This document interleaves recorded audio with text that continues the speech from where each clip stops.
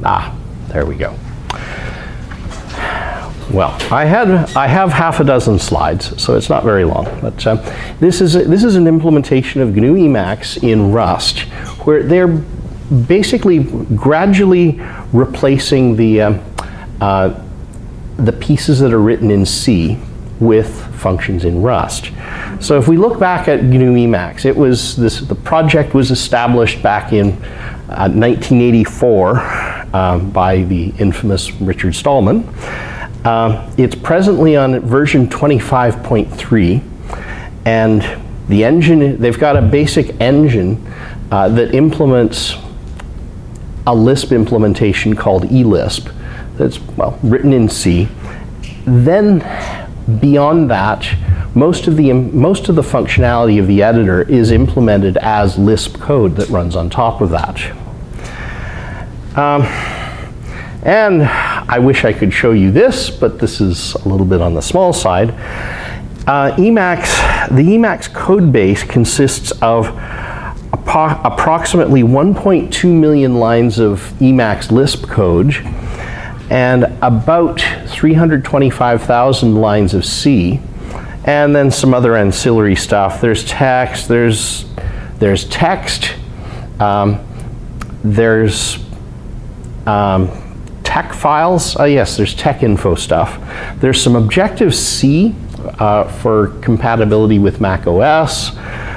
Make files and autoconf. There's like tens of thousands of lines worth of that crud.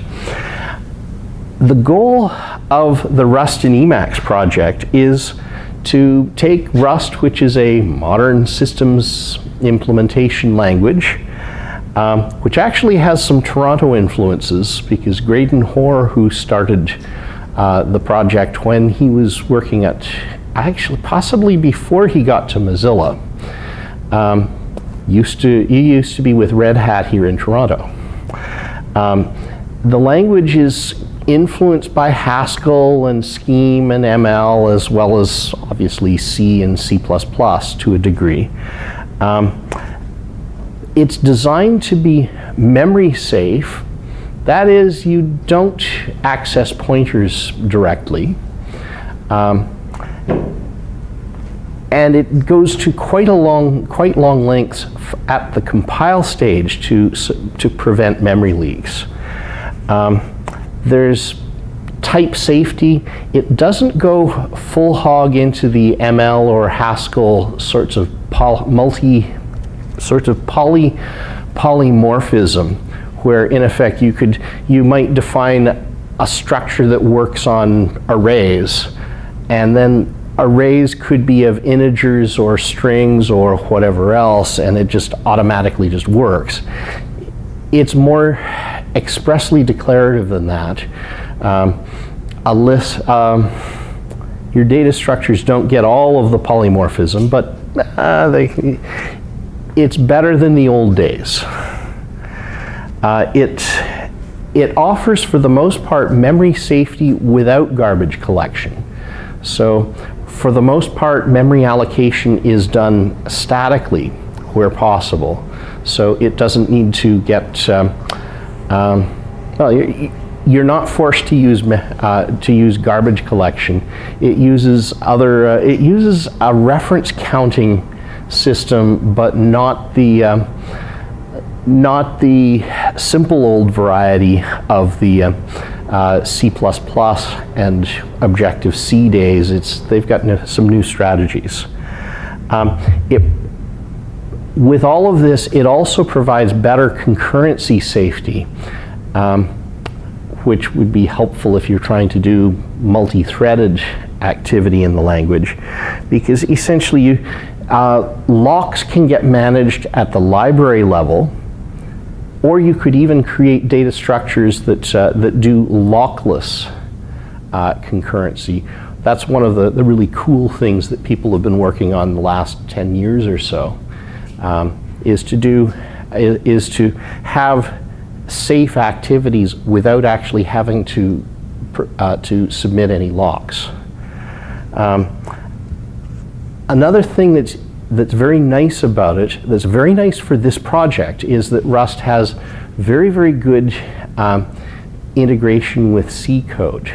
So something that they've been able to do in this project is they in effect started the project by having minimal amounts of Rust code. I haven't looked at what they had right at the beginning, but it may have just been a little bit of structure, a little bit of stuff. Okay, we'll compile, we'll do the final build using a Rust piece so that main is written in Rust, but all of the functions are still in C. What they have been gradually doing over the last year, well, 9 months, 10 months now, is to gradually re-implement functions from the Emacs code base, re-implement the C functions in Rust, and or use Rust libraries. Like GNU Emacs has all kinds of things in it that are blocks of not quite standard C code. There's a base 64 encoder, which actually I got bitten. I found a bug in Remacs involving their use of the base 64 encoding. But they had the original Emacs implementation has its own thing implemented internally. It's got hash functions, MD5 and such like, implemented internally. Various things like that where, well, they don't even have to implement some of this stuff because Rust offers well-debugged libraries that do these sorts of things. Occasionally they have found bugs in GNU Emacs and reported bugs back as they found shortcomings in how it was passing parameters around on the C side. So there's one of the future goals that's upcoming is they would like to replace the regular expression implementation. Rust has a really good regular expression implementation, and the one that's in Emacs is not the C one. Is not a common glibc one. It's one that they built themselves. The Rust one is actually there's a really good version of grep written in Rust that's faster than anything else I've ever seen. They've got a famously good regular expression pattern recognizer. They plan on using that. The code is seldom slower, it's often a little faster, and they're hoping for faster and better in the future, particularly with things like if they can replace the regular expression management. My experience was a couple months ago, I first saw it and said, let me play with it. Installing it, installing the dependencies was painless. I had to install a nightly build of Rust, which keeps itself up to date. It self-installs cargo pieces. Cargo is the package manager for Rust code. That draws in libraries on demand, and there's probably 30 or 40 libraries that they reference in the process of doing the build, and updating it every few days for new builds because people have submitted patches takes a minute or two. I have a fair body of eLisp code that I've integrated into my Emacs initialization process. It all pretty much just works.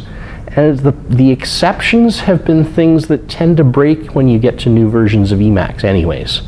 As between Emacs versions, oh no, that Lisp function takes slightly different parameters because they had some intentional change. So there have been small differences, but things that were easy to rectify. I didn't notice the change of implementation language.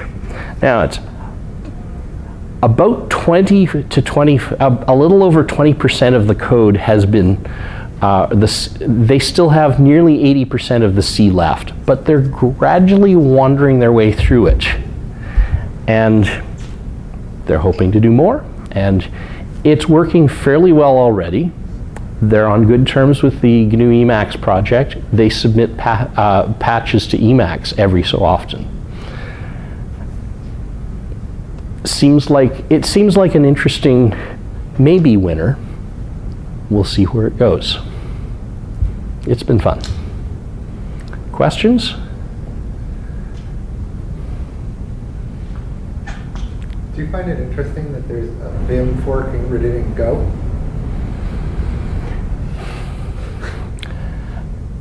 I find it interesting how many VI forks there are.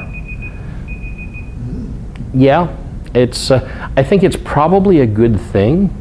It's a healthy thing that people are working actively on it. I heard that there was some revitalization of existing forks because of the competitive forks. If that's the case, even if the version in Go is a bust, if it encourages people to work on the original, that's a good thing. And that's part of what they're hoping for with this implementation on Emacs in Rust. They hope it's a little easier for people to hack on the Rust code than it is to hack on the C code. It's certainly like 25 or 30 years newer.